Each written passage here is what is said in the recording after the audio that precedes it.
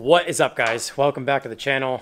We are working on the OBS Power Stroke today and the Beetle. So there is Beetle content in this episode. We are on an adventure with the OBS right now, a journey of sorts. Yesterday was quite an insane day with this truck, and I didn't film any of it because it was a nightmare. It wasn't good. So in the last episode, you saw the replacement O-ring on the ICP sensor on this 7.3. Psych. Psych. Viton O-rings. All points led to good replacement. Size must have been off a little bit, and I'll tell you why.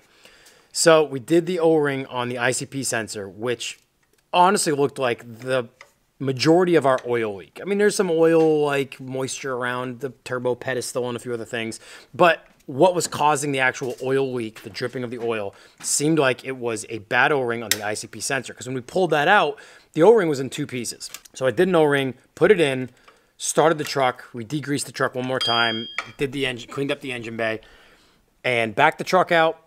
I had it idling outside for 20 minutes, not a drop of oil under it for 20 minutes. So we got in it, ran some errands, ran to Walmart, came back out of Walmart, noticed something under the truck. Well, that thing was a puddle. I mean, puddle under the truck of oil. We popped the hood, and the whole engine bay is just splattered and covered with oil. I mean, like garden hose, spray nozzle of oil everywhere. And we can't tell from where because everything's covered in oil. So nothing is showing on the dipstick at this point. That's a long dipstick. Like the add mark is a ways up on a Power Stroke dipstick. I only had 2 quarts or so of 1540 in the truck. So we put those 2 quarts in and just hammered home. And it's only like maybe 4 miles or so. We got back and this thing was dumping fuel, dumping. We popped the hood while it was still running. I was behind the wheel. Corey kind of took a look in the engine bay. I revved it up, which obviously creates more PSI. And it was geyser of oil coming out of that sensor. O-ring on that sensor that we replaced was pulled away, like wide open spot. We fixed that. I bought a whole new sensor because that came with an OEM O-ring on it. They're expensive. They're like $100, a little over $100. There's nothing wrong with my ICP sensor except the O-ring. So I just did the sensor, came with a brand new O-ring, degreased the engine once more, sprayed that down, cleaned it up, started the truck, revved it up, got the PSI way up. It's tight. Everything's good. And to spare you guys all the talking head segment, it looked like we had another massive oil leak that we couldn't locate. Turns out Corey pulled the pan between, like basically the pan that's under the flywheel, between the engine and the transmission. We pulled that because that's where it was leaking from very badly and very profusely. This was filled with oil, that bottom of that pan. We pulled the pan, cleaned everything up, and ran the truck without that pan, and ultimately stopped leaking oil. So we think the leak was so bad that it somehow got down in there, filled that pan up right full, and that's what was giving us the thought that we had a second equally as massive oil leak going on. So now that that's out, I think we're just about buttoned up on the oil leak issue on the OBS. Today is Monday. We are leaving for Fort Myers, Florida for Eurotripper Thursday at like 3 a.m. or something like that. So we have today, tomorrow, Wednesday. Wednesday is supposed to be hook onto the trailer, load up the car, pack, get everything ready, right? So we've got today and tomorrow to get the truck and the Beetle ready to go. We've got more to do on the Beetle. We still have a fuel leak and a coolant leak in this thing. So Corey and I just ran to Ford, the local Ford dealership here in Chattanooga, and got 2 factory hard fuel lines. As you can see, these things have been on a shelf for years. These are $100. It's crazy, but we've got fuel moisture on the front of the motor, and these run down the front of the motor to a push-to-connect fitting down underneath on the frame rail. So we're going to replace these. One's a send, one's a return. We also picked up the water separator valve, which goes into the fuel filter bowl. So this is the water separator valve. This is the water separator lever to drain your fuel filter. So those are going in. That had some moisture on it, some actual fuel on it. We won't bore you to death with OBS stuff, but that's what we're starting this episode on. And then we got some cool stuff we're doing on the Beetle. Some final tinkering, but also we want to buff the paint and do a few other things on the Beetle as well. So keep your fingers crossed the truck's ready to go because the whole trip is hinging on the truck being ready to haul about 12 hours each way to Fort Myers. And to get something else done while we're in Florida as well that we have yet to tell you about. All right, so update. Corey's been hammering on these fuel lines, got the new lines in. So while Corey buttons up the truck, I think I'm going to tinker on the Beetle a little bit. We've got a few other things we want to do to this before we leave for Eurotripper, and some of those things we're going to do in this episode. You may have already noticed that on the Beetle, we're missing the center button on the steering wheel. And it's giving a total unfinished look to the car. But what I did in the 700, since the BMW is on a Beetle pan, is I made a laser cut, laser engraved custom center button, or center cap rather, that has the vintage BMW logo on it. And so that's just a 1/4 inch thick piece of black acrylic that's laser cut to a little bit smaller diameter that'll fit in here, not pop out, with a 1/16 inch thick black acrylic that engraves white, that I engraved the vintage BMW logo on. And I laser cut these tiny little notches on the sides. So if you have to get it out, you can just get like a paper clip or a razor blade or something in there and just pop it out. Since we're missing the one on the 64 Beetle, I think I'll make a custom one for that as well.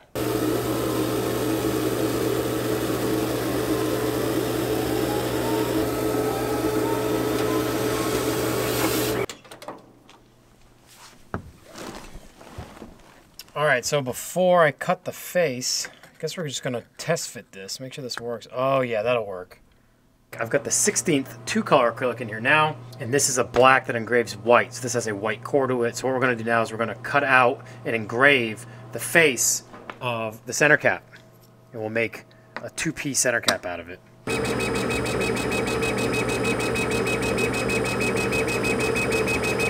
All right, and cleaned. Washed off. Now we've got 2 pieces, but since this 2-color acrylic is so thin, I want to double it up behind the 1/4 inch thick acrylic. So we got something pretty substantial we can fit in there. So the notches are on the cover plate as well, so we'll index them up. All right, so here it is, 1 piece acrylic welded to a piece of 1/4 inch thick solid black acrylic.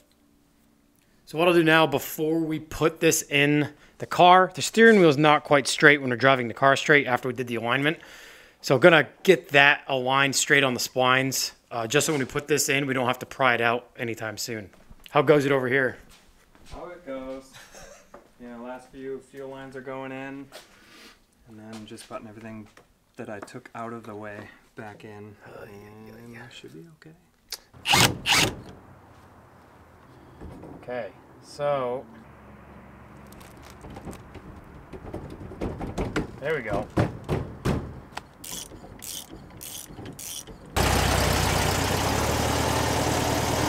think we're good. All right, well, the notches on the side kind of help you line it up and put it in somewhat evenly.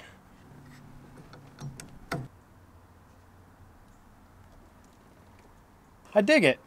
Yeah, I like it.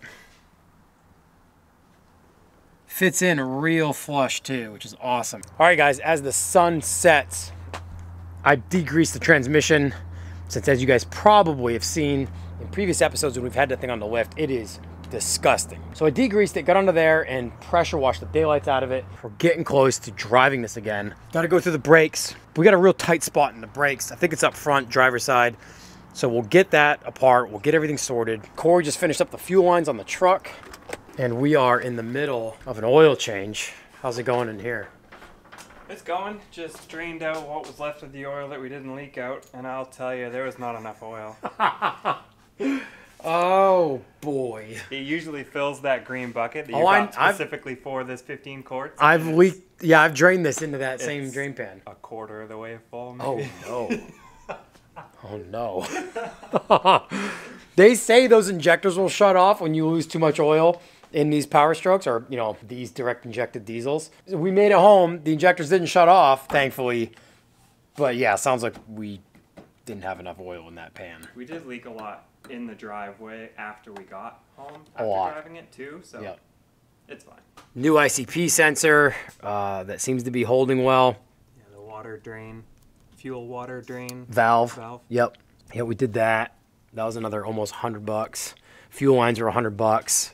ICP sensor was over $100. Yeah, I've thrown about including the oil change, $400 or $500. Definitely $400 with the oil change. About $500 into this thing in the last few days just to get it ready for the Eurotripper trip. We're gonna fill the fuel bowl up with some ATF that'll help clean the injectors out. I even have the Ford Motorcraft stuff. How about that, OBS boys?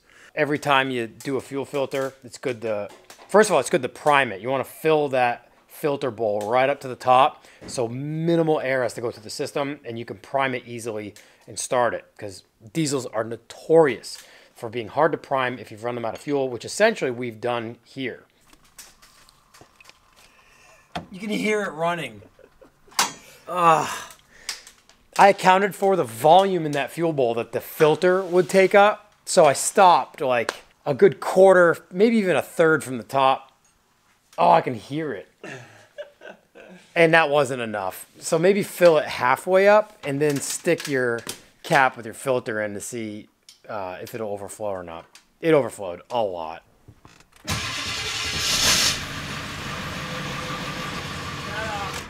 Really? Yeah. All right, good frosty morning. Next day, Kayla's GTI out here on jack stands. So an update on the truck, and this is turning into a truck episode, and that was not the plan. Turns out we got everything done. Corey put in a full day on that truck yesterday, and one of the quick connect lines at the bottom of the brand new hard line we put in that connects over to the frame rail gave way, and it's just pissing fuel. So Ford cannot get those lines. I found them online through some performance shops, so they can be ordered, but not in the time that we need them. So we have some Dorman quick connect to barb fittings coming in the next couple hours. We got some 3/8 high pressure fuel line that we're going to put to them, and we got some fuel injector clamps that we're going to use, and we're ultimately going to remake this soft line. Now this soft line has a 5/16 line that comes in one end and a 3/8 that goes out the back end. So we've had to use two different sized Dorman quick connects on it. It's a deal, and we leave the day after tomorrow. Tomorrow I don't want to be working on anything, including the Beetle. I want to be able to hook up to the trailer, load the car up, pack, make sure everything's good to go. So we got another long day today, but huge shout out to Perry and Hal at Quick Everett's for all of the last second help, mounting these up for Kayla, but also mounting up some rollers for me for hopefully, if we get to Florida with my trailer, we got some really cool news for you guys on the way back. All right, well, it's finally starting to warm up out here a little bit. So we've had the Beetle sitting in the sun to help warm the paint up a little bit. We're going to basically polish out what's left of the original paint and some parts of the primer. This is something that I've done a lot on all of my patinaed cars. So what else we're going to be doing is working on the wheel covers, the hubcaps. You can see this one's already polished up nice. We'll basically take a chrome polish of the bumper, and that'll help eat up a lot of the little surface rust pieces.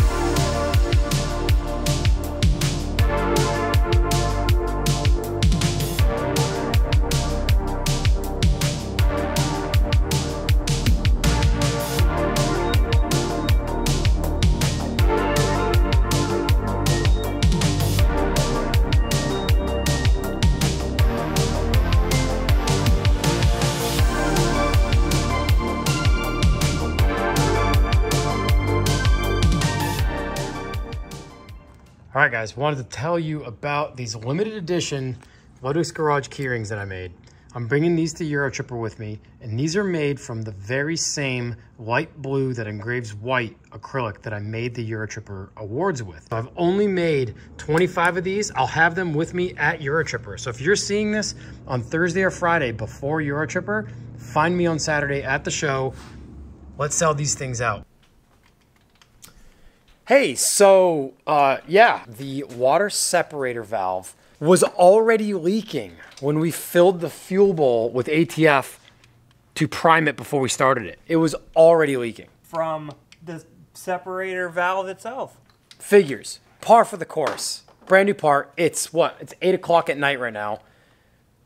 We were supposed to have the Beetle done. The truck, yeah, it's the preparation for Eurotripper leaving literally tomorrow night is like exhausting. It's kicking our butts.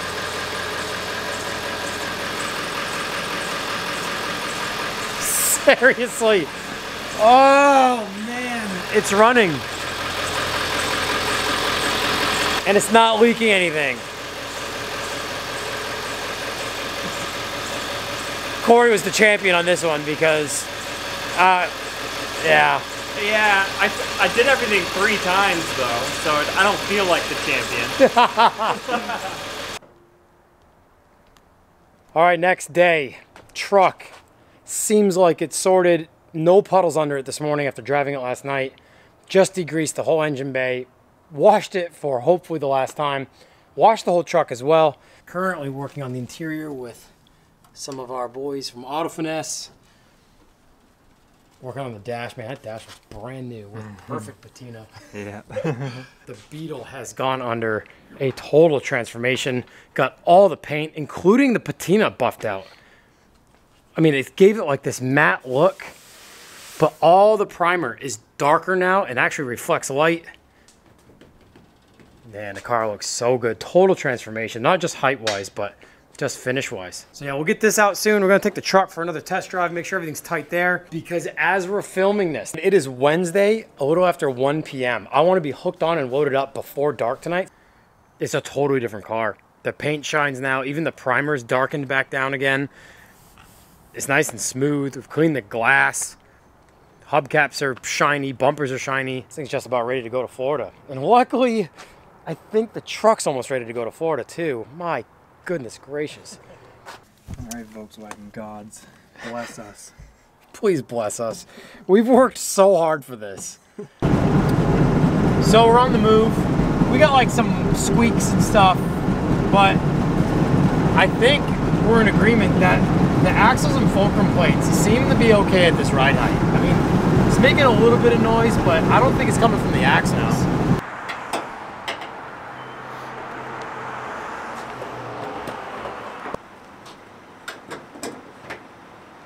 Had to get to that ethanol-free gas station. All right, guys. Well, I think we are just about ready for the trip to Eurotripper. Man, Corey was a huge, huge help. My gosh, the truck, the Beetle and the truck were just so taxing this week. The last 3 days, we've been nonstop on this stuff. And while I got like the awards done for the show, I got a handful of other things done, like either on the Beetle or just in the shop. Corey just hammered it out on that truck. So we're really going to Fort Myers because he stuck it out when I was kind of like, that might be it. But no, he stuck it out and it's not even leaking anything right now, which is unbelievable. I mean, it's just, I know, cross your fingers for us. As you're watching this, we're somewhere out on the road on the way to Fort Myers. But the Beetle, I mean, we're almost there. We got a handful of small things to tidy up once we get back from Eurotripper to continue prepping it for the giveaway. And I really do wish the giveaway was live right now while we're building the car, but I'm just working logistics out. This is kind of my first go around with this type of deal. So bear with me on this. We'll get this thing sorted. But in the meantime, this thing is coming together super well. Well, thank you guys so much for watching and for all of the support. It's been a long week. This episode's been over the course of a few days, but we got a lot done. If you guys see us at Eurotripper, come up and say hi. Also want to give a huge thanks to EvaResto and Coney Shocks yet again for being a part of this project. And Max and Jesse and the guys over in England at EvaResto just killing it on this air-cooled Volkswagen stuff.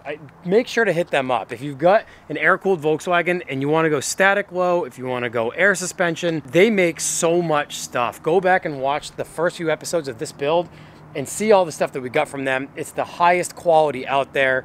They're enthusiasts. They build their own cars as well. So I'm really looking forward to working with them on the Auto Union project. I just can't wait to use their stuff in the 1000 SP. It's the best out there. So huge thanks to those guys for supporting us and you guys for supporting us as well. Remember to like, comment, and subscribe to the channel. Thank you guys so much for watching and for all the support. We'll see you down at Eurotripper or in the next episode.